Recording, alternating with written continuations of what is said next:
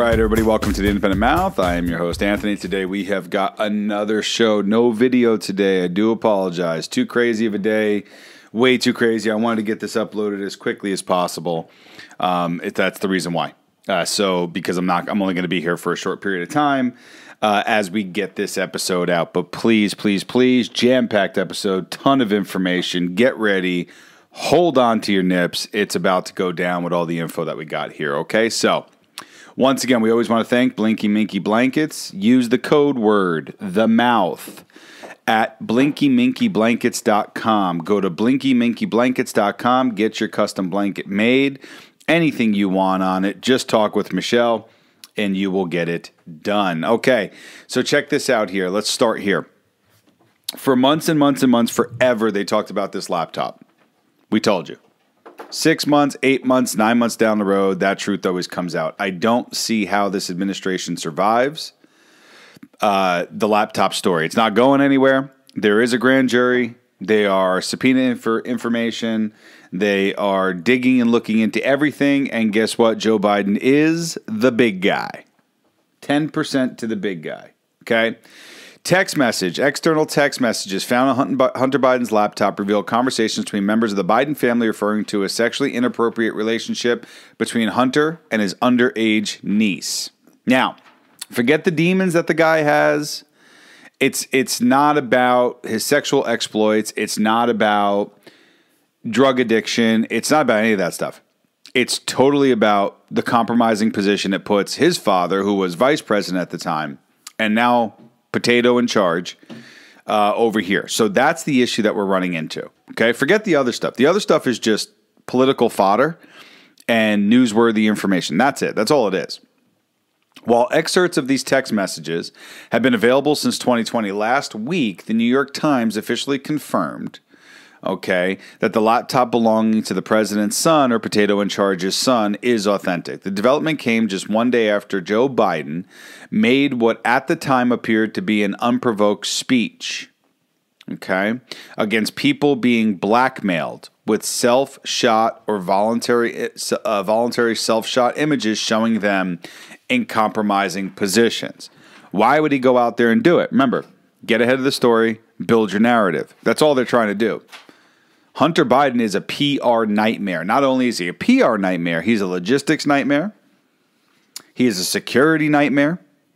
That's what this is for them. And they've been hiding it for a long time. Here's the sad part. The media, like we've always said, hid all of this, hid everything just so Trump couldn't win. Or did he? Now, I mean, that's just part A of the conversation to be had here. The more and more that we look at this, the more and more we go down this route, then the more you find out the truth. The laptop is real. It always has been real. Think about all the information that came out where they tried to discredit the pawn shop guy, the computer repair guy. They tried to take all this stuff away. All the messages, 10% for the big guy, gave him half my salary, blah, blah, blah, blah, blah. Remember, Biden said he didn't know anything about his son's business dealings, a picture of him and like Saudi Arabian, right? And all these Middle East individuals, right? High profile people, but he knew nothing about it. It was all a lie. Okay? So just once again, two tier levels of justice that take place. For those people out there, okay, that are looking or have student debt, join the club. A lot of people got student debt. It looks like student debt is being delayed again until August. The question I have is, are they going to cancel it? It's delayed one more time. It was delayed until the end of January. It was delayed until like March. Then it was delayed again now until August. Now, if you can't pay your student debt, you shouldn't have taken it in the first place. But this goes back to predatory lending and different things that I've spoken about previously on the show. Is school really worth it for people? Are they able to pay back these debts? Or does this just give them interest rates for years and years to come, and that's how they survive? That's a real question. How many people are actually using their degree? How many people have used their degree? How many people have actually seen an increase or an increase in quality of life, not just payment, quality of life, due to that degree?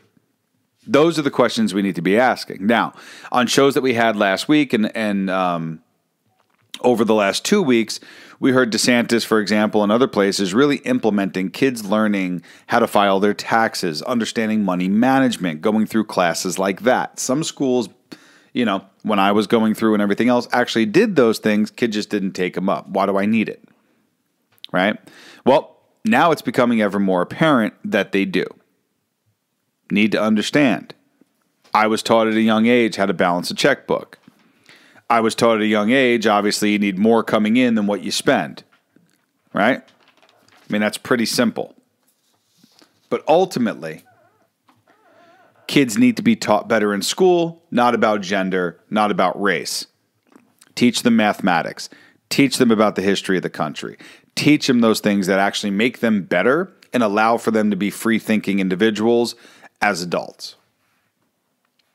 Now, CodeMonkey and Twitter, this is something that I thought was pretty interesting because obviously people have been banned. You have Trump, you got CodeMonkey, you got all these people. Anybody who said anything about the election, anybody who said anything about, different branches of government, they got expelled, right? They were taken off. Well, CodeMonkey says this about Elon Musk because we all understand Elon Musk bought a huge stake in Twitter.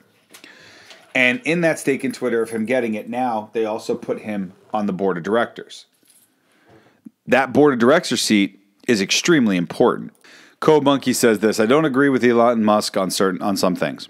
That being said, he has been a fierce defender of free speech. His stake in Twitter and appointment to the board will result in many previously banned accounts being fully restored, President Trump and myself among them.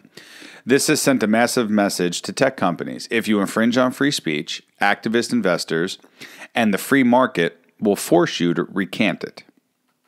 This is a major win for free speech. And then you have Jack Dorsey, who was the CEO. He's completely out of the picture in the next 30 days, I believe.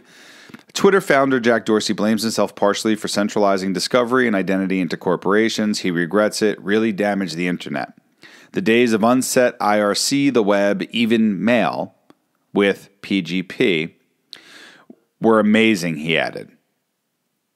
Now, that's a stark admission coming from somebody who so heavy into Bitcoin, right? Because think about it.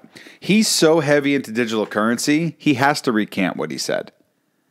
Digital currency, Bitcoin, all of that is the quintessential move to get away from centralized banking. To get away and give you your anonymity back, to give you your freedom. So how does he go from one that's censoring an active president of the United States to another without making a statement? He had to make the statement. There was no way around it. So that's where people don't get that information. They don't understand it. And I think that that's extremely important for people to get. Without that tie-in, people will be like, well, he's just making a statement. Oh, okay, he feels bad. Ooh, okay, we forgive Jack Dorsey. That's not the case.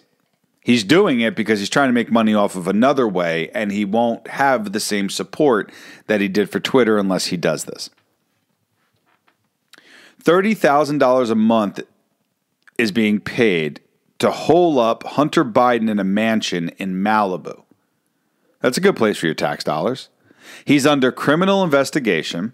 There's a grand jury investigating everything that Hunter Biden's done with his laptop and communications, but we're spending $30,000 a month to put him in a mansion in Malibu, so he's protected.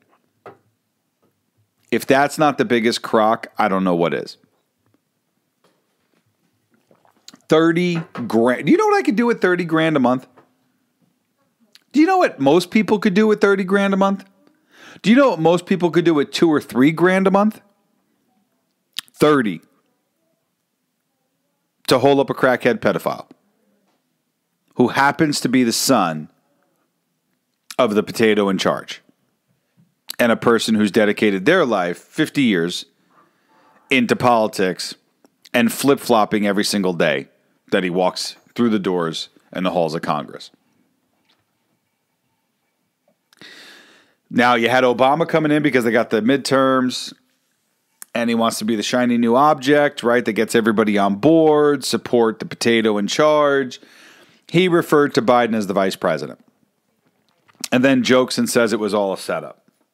Biden looked like the grandpa who people go over, give a kiss, and then go talk to everybody else. He looked like the kid who was very unpopular at school. That's what he looked like. It was pretty sad. It was pretty gross. It was disgusting. The entire thing was a sham. We all know that potato ain't making real serious decisions. Bottom line. British Prime Minister Boris Johnson says he thinks that biological males should not be competing in female sporting events. Mr. Progressive over there coming out and saying something, huh? I mean, that's pretty insane. Pretty insane. And I think when the more and more that we get into this and the more and more that we figure out what is happening, what's been going on, I think you're starting to realize that quote-unquote majority of trans, gay, like nobody cares if they're trans or they're gay, but there needs to be baselines in there. You can't just go put on a wig as a male and go, hey, I'm going to go jump in a swimming pool with females. Doesn't work like that. Biologically, you're still different. Put on a wig and go compete against the men. All for it. All for it if you do that, but you won't. But you won't. Okay? And that's my take on that. It's wrong. It shouldn't be done. It should never be done. Biden wrote a college recommendation letter for the son of a Chinese executive with links to Biden's son Hunter, despite the president repeatedly denying ever speaking with his offspring about his business interests. Emails reveal, according to Fox News. Remember what we said. Everything that comes out of his mouth is a lie. An absolute lie. Okay? Now, I'm going to read something from Brian Cates. He's always usually come out with some really good information. I don't believe everything that he says, not even close. But I like this little timeline that he put together. And I've been doing timelines lately because I think it is extremely important to be reminded of where things came from and where they are now. We knew about the election stuff, but then you look and the amount of money, it was like $45 million that Zuckerberg put into the 2020 election, and it breaks down how much state, goes to each state. When you talk about COVID, the numbers per hospital, per state, and how much they got per patient to put people in, those numbers are staggering. You can find that online. The Pfizer docs, the dump took place. They were supposed to have increases in staff as early as June 2021, and they failed to meet that requirement. Therefore, the documents have been dumped, okay? And it literally says in the documentation that they failed to accurately report statistics. Well, don't you think that's something, isn't that something important? Isn't that something that's kind of necessary to the narrative and the story?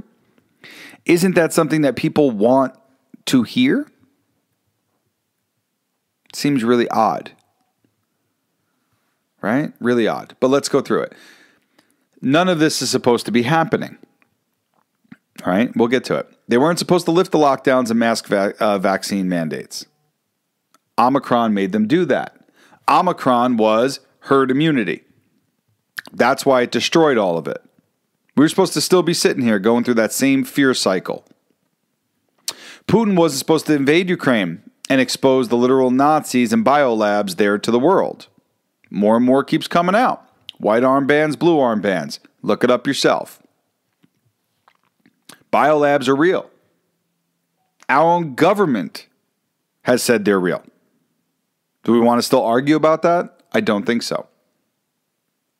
Durham isn't supposed to be coming and zeroing right in on Hillary Clinton and her team at her campaign headquarters at Perkins Coie and Fusion GPS. She was supposed to try and make another run for it. That's dead in the water.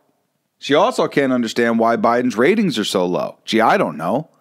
When everything you were told from the beginning is completely wiped out, all of that was a lie, I can totally understand why that is. They're not supposed to be having suddenly reversed themselves on the Biden crime family investigation, frantically trying to get their captive audience up to speed before what's coming arrives. Media is doing that a lot. People weren't supposed to be awakened to this fact. Right? That plan of the Great Reset. You heard Macron, Trudeau, many people talking about it. Biden just talking about it overseas. He's such an idiot. But that reset's dead. The boundaries are shifting and the lines are being redrawn. Nations are realigning. If you look, a lot of places are saying, well, if you're going to do this, then that counts as this. And we're going to reverse ourselves on this. And you're going to start to see a lot of that. Whereas instead of everybody filing in single lines, you're going to see every 2-3 people start to turn and change their course and go back. It's too late to stop it. That is true. Now, let's get on to Jackson, the Supreme Court nomination, because it's at a deadlock at the Senate Security Committee. It's deadlocked. Okay? Absolutely deadlocked. Now, let's go over a couple things. Just keep in mind, in the 8 child porn cases that came before the court, former D.C. District Court Judge Ketanji Brown Jackson heard horrifying details of sadomasochistic torture of young kids, including infants and toddlers, yet challenged the disturbing evidence presented by prosecutors and disregarded their prison recommendations to give the lightest possible punishments in each case, according to transcripts of sentencing hearings obtained by the Post. And this is by the New York Post. And you can see all the stories there, so please go ahead and read it. In some cases, she even apologized to some of the kiddie porn perverts for having to follow the statutes, which she called substantially flawed. What's flawed in pedophilia? Can somebody please explain that to me? I'll sit and listen. I won't say a word. I won't raise my hand. I'll make sure I go to the bathroom before we get there. Over and over, the records reveal Jackson made excuses for the sex fiends' criminal behavior and cut them slack in defiance of investigators and prosecutors, and sometimes even probation officers serving her court, who argued for tougher sentences because the cases were particularly egregious or the defendants weren't remorseful. The worst part of that is the last 3 words. Defendants weren't remorseful. What does that tell you about her character, and her judgment? It's disgusting. She's not a judge. She's an activist with a collar. She is disgusting. Anybody who says that, I don't care. Hate me, love me, whatever you want. I'm not changing my stance on that. It's disgusting. Defense Secretary Austin makes a statement as Matt Gaetz goes at him for what he's doing inside of Ukraine. The fact that you're embarrassed by your country, I'm sorry for that. He says it to Matt Gaetz. This is a heated exchange about Ukraine and everything else. Gaetz responds, I'm embarrassed by your leadership. I'm not embarrassed for my country. It's disgraceful that you would sit here and conflate your failures with those of uninformed service members. Ukraine could have been avoided. Or could it? But from a U.S. standpoint and us being able to get ahead of the story and actually supplying and handling it the right way, we could have, except for failure in leadership. Now, in California, this is pretty interesting. Special election to replace California GOP Rep. Nunes. No Democrat or Republican got enough votes. You think California's privy? I think they are. California is definitely privy. California is so privy that they no longer even want to go voting because the candidates are trash. Now, to end the show on a great note, right? And we'll be back this weekend, and and we'll put together something a little bit more fun, okay? If not this weekend, it'll be next week for the show, because we're going to get back to making everybody laugh. Like I said, I wanted to get all the information in as quickly as I possibly could.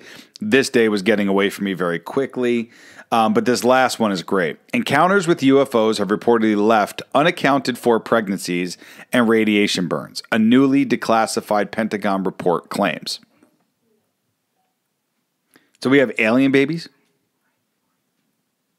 Now, the radiation burns could be from the technology, people getting too close to weapons, whatever the case is. Maybe somebody, went and grabbed the alien's butt and he turned around and shocked them, right? Like, all I keep thinking about is like Men in Black. That's all I think about whenever I hear this. Also, since I brought up Men in Black, if you follow Jada Pinkett Smith, you're a moron. I just wanted to put that out there. She is a gaslighting fool. She is unintellectual. Okay? She is, without a doubt, a disgusting and toxic human being. She laughed as Will Smith slapped Chris Rock and then puts out a statement, I'm here for all the healing.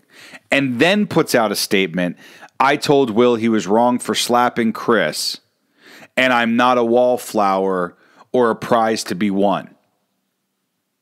You don't need to smack somebody because of me.